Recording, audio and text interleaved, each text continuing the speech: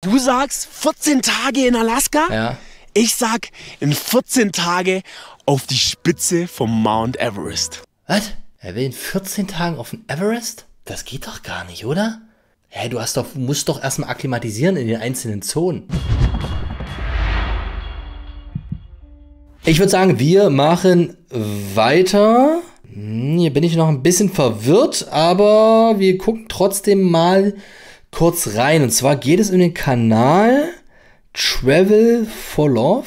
Aber hier ist alles voll mit 7 was weit, 7 was weit, 7 was weit, 7 was weit, 7 was weit, 7 was weit, 7 was weit, 7 was weit. Okay, das sieht jetzt irgendwie gefühlt nach einer kompletten... Hä, warte mal. Okay, wir gucken uns das Video hier unten an, vor 3 Wochen. Die Besteigung des Everest. Die ultimative 7 vs. Wild Bewerbung. Das geht hier auf jeden Fall 7 Minuten. Wir gucken mal jetzt hier unten in dieses erste Video rein, wo es um die eigentliche Bewerbung geht. Okay, let's go. Ihm ist kein Weg zu weit. Wenn ich schätzen müsste, dann habe ich bisher bestimmt so ungefähr 20.000 Kilometer zurückgelegt. Kein Was, Land zu Fuß? 20.000 zu Fuß?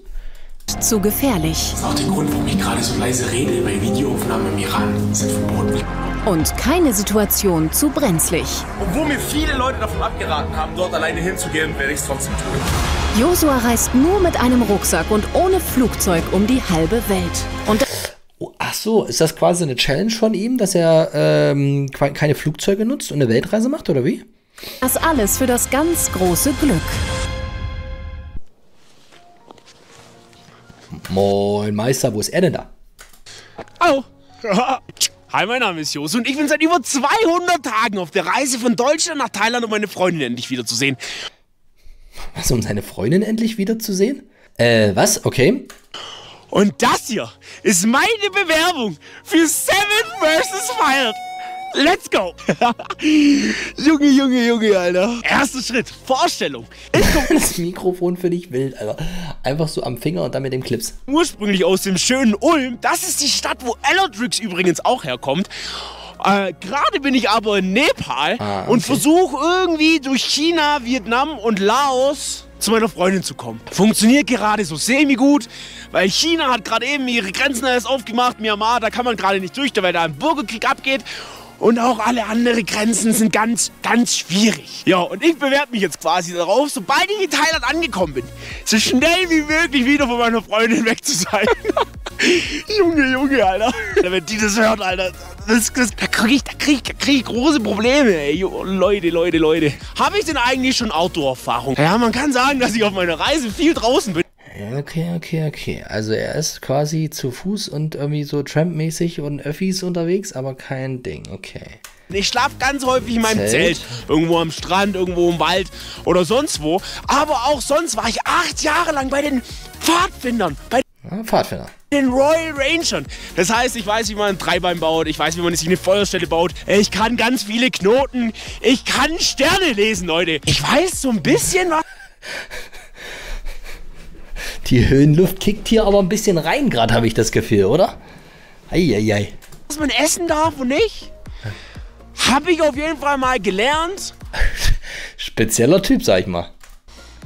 Schlage ich davor nochmal nach, dann bevor es losgeht. Ich würde da einfach mein Wissen nochmal ein bisschen erneuern. Es läuft. Macht euch da keine Sorgen. Auch meine Vorbereitung für 7 vs. Wild würde natürlich im Dschungel von Thailand dann stattfinden. Wäre sick. Ich kann euch sagen... Hä, was? Er macht jetzt die Vorbereitung im Dschungel von Thailand? Was? Aber wir sind doch diesmal gar nicht im Dschungel. Wo, welche... Alter, es fängt voll an zu schneien gerade, Alter. Junge, hoffentlich funktioniert das jetzt mit der Linse, Alter. Seht ihr mich noch? Hallo? Fängt es jetzt einfach an hier so im Blizzard, Mann, ey. Das gibt's doch nicht. Mann, ey, von da unten hier hochgelatscht. Denke ich mir, geile Aussicht. Digga, nix mit geiler Aussicht. Hier sieht man einfach gar nichts, Alter. Man muss sagen, auf dieser Reise gab es Höhen und Tiefen, aber ich habe nie aufgegeben. Ob ich jetzt durch den Iran muss, ob ich jetzt irgendwelche Schulden bei dem Zigarettenschmuggler im Irak habe oder ob mein TikTok-Account gesperrt wird, weil ich mich aus einem fahrenden Zug in Indien gehangen habe. Das heißt, wenn ich wirklich bei 7 vs. Wild antreten könnte, gibt es eine Sache, da könnt ihr euch sicher sein. Und das ist, dass ich niemals aufgeben werde. Und um euch das zu beweisen, habe ich mir was überlegt. Okay. Ja. Du sagst 14 Tage in Alaska? Ja. Ich sag in 14 Tage auf die Spitze vom Mount Everest. Was? Er will in 14 Tagen auf den Everest? Was will ich? Let's go, Bro. Let's go. It's gonna be great. Let's go!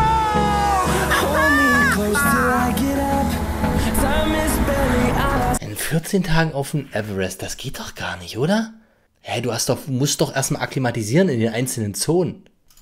Wie lange dauert Everest-Besteigung? Für eine Komplettbesteigung braucht es etwa 40 Tage, da sich der Körper erst an die Höhenbelastung gewöhnen muss. Hat er das vorher einmal gegoogelt? Will er Speedrun machen? Das geht doch gar nicht. Ist doch faktisch nicht machbar. Er kennt Abkürzungen. Ah gut, das kann natürlich sein. Okay, wir gucken erst mal weiter. Aber in 14 Tagen auf den Everest? Warte mal, ich will machen. Warte mal. Also wenn man jetzt so eine Idee hat. Stell dir vor, du hast eine Idee, sagst, okay, wäre vielleicht krass, 14 Tage auf den Everest. Dann wäre das Erste, was ich machen würde, erstmal googeln, wie lange braucht man normalerweise auf den Everest. 40 Tage. Würde ich schon vielleicht denken, vielleicht ein bisschen kritisch. Dann wäre es noch eine zweite Sache, die ich googeln würde. Und zwar, schnellste Everest-Besteigung oder so? Naja, okay, das ist die reine Besteigung an sich. Würde mich mal interessieren, was der Weltrekord war. Everest-Besteigung in 3 Tagen. Geht das vielleicht doch? Ich bin verwirrt, wir gucken mal weiter.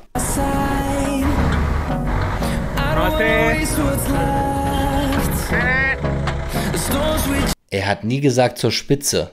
Ja, gut, wenn du sagst Besteigung des... weiß ich. Wir gucken das noch weiter jetzt.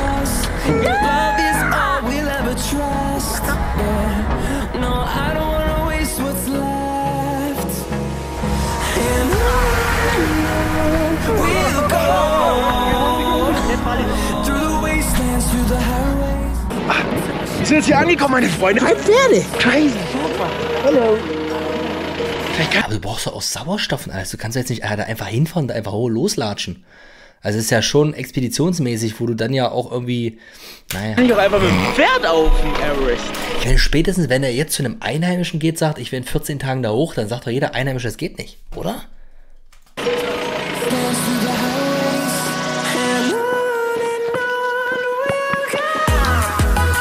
Also das Hauptproblem, was mir gerade bei dieser Thematik einfällt, ist ja einfach das Thema mit der Höhe und der Akklimatisierung. Also, dass du kannst halt nicht einfach schnell machen, wisst ihr? Wenn man jetzt sagt, okay, pass auf, ich will jetzt einmal Madeira überqueren oder so und normal brauchst du 7 Tage, naja, dann kannst du das vielleicht auch irgendwie in 1,5 Tagen machen, wenn du da einfach Trailrunner bist und durchrennst, ne? Aber beim Everest hast du ja das Problem der Höhe, dass du dich akklimatisieren musst. Du kannst ja nichts. Was willst du dagegen machen?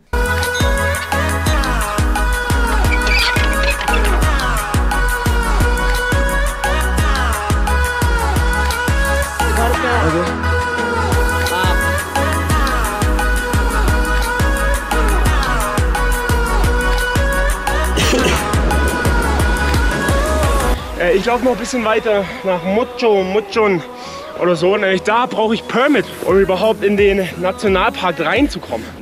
Okay. Heute ist Tag 4 von meiner Reise bis zum Everest und ich habe einen Hund. Schaut mal, Leute. Hey, ach so, zeigt er jetzt komplett die ganzen 14 Tage noch in dem Video? Er ist jetzt schon bei Tag 4. How are you? Wie nennen wir unseren Hund? Schreibt mal Vorschläge in die Kommentare. Ich habe einen Hund jetzt.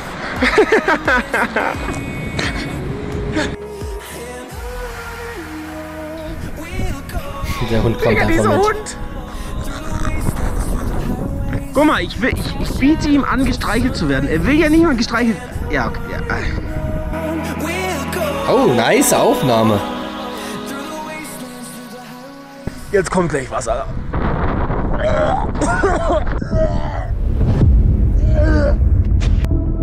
Warte mal, liegt jetzt schon Schnee. Ah gut, am Intro lag auch Schnee. Heute ist Tag 8 von meiner Everest-Überquerung. Warte mal. Heute ist Tag 8 von meiner Everest-Überquerung. Okay, heute ist Tag 8 von seiner Everest-Überquerung. Hä, aber warte mal, Everest-Überquerung? Du kannst den Everest gar nicht überqueren, also nicht klassisch über den Gipfel überqueren. Du hast ja nur eine Aufstiegsseite. Ich bin gerade auf 5200 Metern. 5,2 ist er schon? Das würde ich aber gerne mal irgendwie auf ein GPS-Gerät sehen. Wo ist er denn jetzt da auf 5,2? Also klar, kann sein, aber... Den Pass hier noch machen. Und dann geht's bergab. Das ist auch wichtig, dass es bergab geht. Hä, warte mal, 5,2 und dann geht's bergab. Kann das sein, dass er in Annapurna Circuit einfach nur läuft? 5-2 ist krass, ohne Frage. 5-2 ist auf jeden Fall krass. Aber kann das sein, dass er dass er nur ins Basecamp geht? Annapurna Pass war 5-4. Naja, aber das kommt doch hin. Wenn er jetzt gerade sagt, er ist auf 5-2 und er braucht noch ein bisschen, um über einen Pass rüber zu gehen und runterzukommen, dann klingt das für mich nach dem Annapurna Circuit.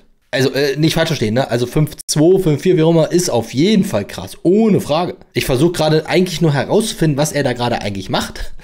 So, weil ich hab's verstanden, dass er den Everest besteigen will. Aber jetzt sagt er erst auf 5-2 und ist gleich auf dem Pass und dann geht's wieder runter. Deswegen bin ich gerade maximal verwirrt. Gerade fühle ich mich hier einfach ein bisschen... Oder ist es der Everest Basecamp Track?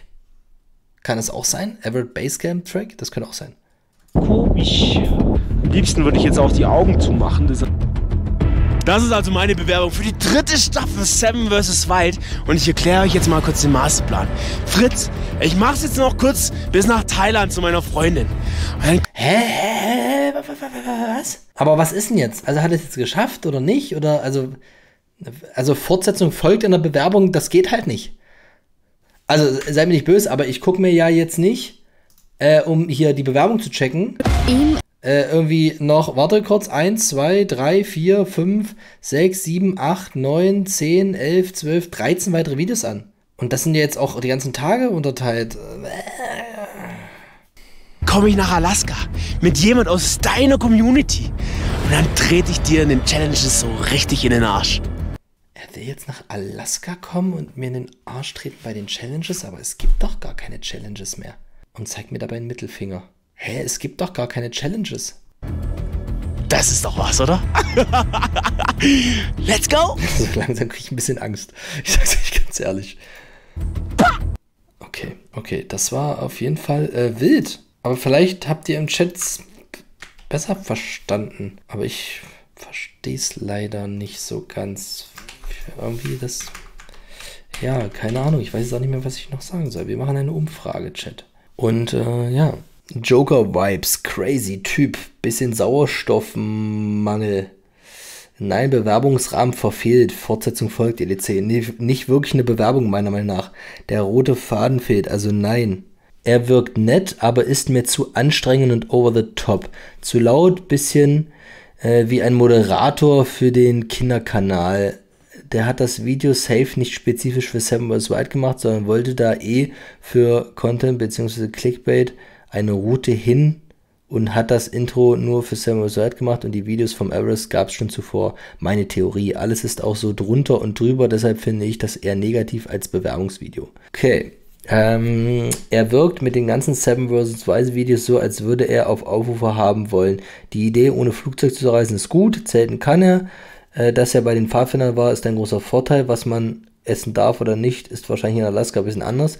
Ich glaube, er weiß, was er tut. Vielleicht übertreibt er ein bisschen mit dem Mount Everest in 14 Tagen. Er bekommt aber ein Nein, da nicht alles im Video ist und er sich nicht zur Staffel informiert hat. Okay, 17% sagen yes, hätten wir auf jeden Fall gerne mit dabei. Also wenn euch das Thema irgendwie interessiert und ihr das auschecken wollt, wie es da weiterging, was da eigentlich los ist, ja, checkt gerne den Kanal aus, ne? Ich bin noch verwirrter, weil ich denke, er ist schon die ganze Zeit unterwegs mit Iran und was nicht alles gesehen. Aber jetzt ja keine Videos auf dem Kanal. Ja, checkt das auf jeden Fall aus. Bei mir gibt es sehr viele Fragezeichen. Ich bin maximal verwirrt.